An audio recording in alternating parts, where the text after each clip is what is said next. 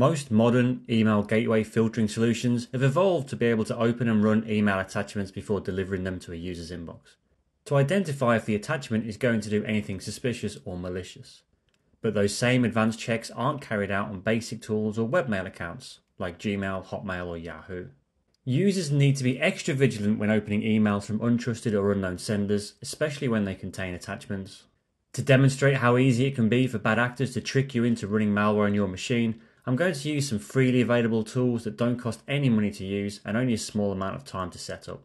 The purpose of this is not to show you how to be a bad actor, but instead to demonstrate how easily you can be tricked so you can be more aware of your actions. To set up the demonstration, I'm going to create an executable package that will create a connection to this attacker's machine. Once run, it will open a backdoor that allows a bad actor to remotely view your files, stored passwords, and even a view of your live screen.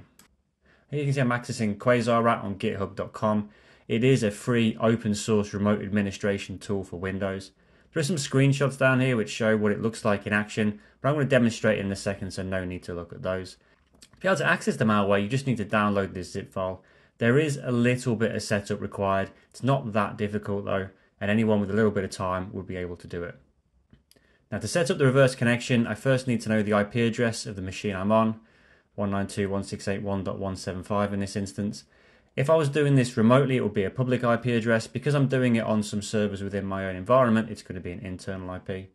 But when I use the builder here, I can actually create a connection into that IP address. I'm going to use port 443 because that's open on most systems and will slip beneath the radar. The package will allow you to choose where the system is installed, what the installer file is called, and if we're going to run the file on startup, what the startup program is. We can also change the assembly information and make it look like a legitimate file by adding in some other potential data. We can also change the icon. This is just an example of a PDF icon I downloaded from the internet. We're going to enable keyboard logins. We can show you that in action. And now we're going to build the client. Just going to save it here on the desktop. I'm going to rename it to terms.exe. That will make sense in a couple of minutes. There, it's built the file. Just one other thing I need to do here on Quasar to make it ready is to enable the listener. I need to turn it on so it's able to listen on that port to be able to receive the connection once we initiate it on the victim's machine.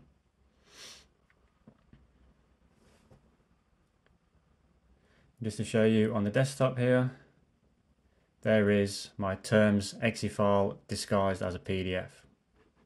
Now I'm going to go to a second machine here. I'm going to open up Kali Linux. And I'm going to show you a second tool that I'm going to use as part of this attack. This is called Bob the Smuggler. This is also on GitHub, also available to anybody for free. As it says here, it's a tool that leverages HTML smuggling attacks to allow you to create HTML files with embedded payloads. Further down this GitHub page, past the nice AI generated image of Bob, you will see a flowchart where it shows you how it does what it does in action. So it takes the executable file, it compresses it and puts it inside a zip file. It uses steganography to be able to mask the true intention of the file. It then uses a HTML attachment to serve as the delivery vehicle for the malware. And at the end of it, we're going to be left with a HTML file ready for delivery.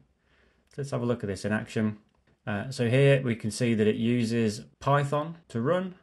I'm going to use the terms.exe file, which we created a second ago. Just realized there's a typo there. Let's make that capital. Password I'm going to add is 123456. This can be anything, obviously. I'm going to create OneDrive.html at the end of it as the output file. Terms.zip is going to be the container for the malware. I'm just going to use the OneDrive download template that's included with Bob the Smuggler. Let's just run this, and there we'll see that it's created it. If I just have a look in the folder there, you can see we've got OneDrive.html as the file. And if I just open that file up in Firefox, there's the example HTML file, and there we can see it's downloaded terms.zip. So without me clicking anything, it's downloaded the zip file. So that just proves that the payload works. Now we need to deliver this to an end user. I've just found here an example of a genuine email that was sent to me from Microsoft about some service agreement changes. I'm actually just going to forward this on and use this as part of the law. I'm just sending it here from a demo account. I'm going to send it to a second demo account that I've got. I'm just going to change the text here. So this is Microsoft's default text. I'm just going to change the ability to access this new terms agreement from a website, and I'm going to say then you can access it through the attached file. All I need to do now is attach the OneDrive.html file and then send. And now we need to go to the third machine in this, which is the end user. Here you can see the message that's been sent. So here's the attachment. Here you can see the text that I changed and added. And we're just going to open up the HTML file. Here you can see now it's downloading. Okay, I'm just going to open the file up. And there we can see it's downloaded the terms.zip file just like we wanted. When we open this up, there's the terms executable file. The password, obviously 123456. We'd socially engineer to give the user this password as part of the law. What I'm going to do before I actually execute this is just bring across the attacker's machine here and just set this up to listen. And just resize it, you can see both screens at the same time. Let's run this executable. And you can see there on the attacker's machine, I've now got a connection into this other victim's machine.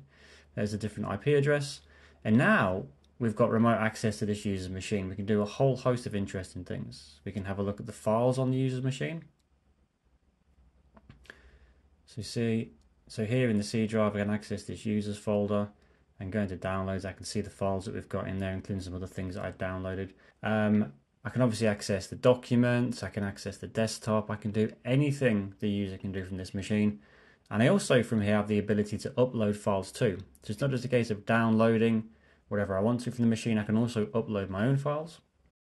I can access the startup manager, I can access registry editors, I can run remote shells on this machine.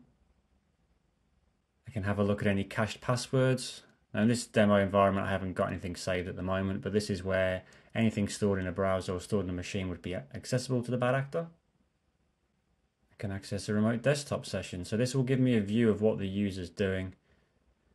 So you'll see here, flicking back to the victim's machine, I'm just gonna, let's go to, I don't know, facebook.com. And you can see an exact mirror view of what the user's doing on the bad actor's machine.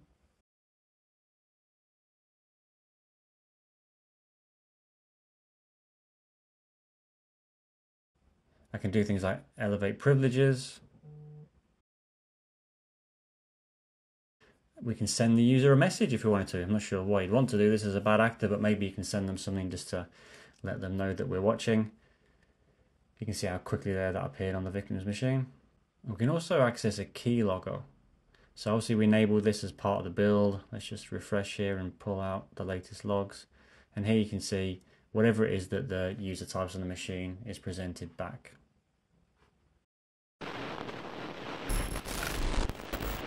Now you've seen how easy it is for bad actors to create these attacks, you can be more aware next time you open your emails. Never open attachments from untrusted senders. Pay particular attention to sender fields to make sure the sender really is trusted and not being impersonated. And if you aren't expecting an attachment, don't open it just to check. If you notice network slowness or odd different behaviors on your machine, don't ignore it. Run anti-malware checks like Malwarebytes to look for known bad code and programs. By understanding how these attacks work, you can put yourself in the attacker's mindset and better protect yourself.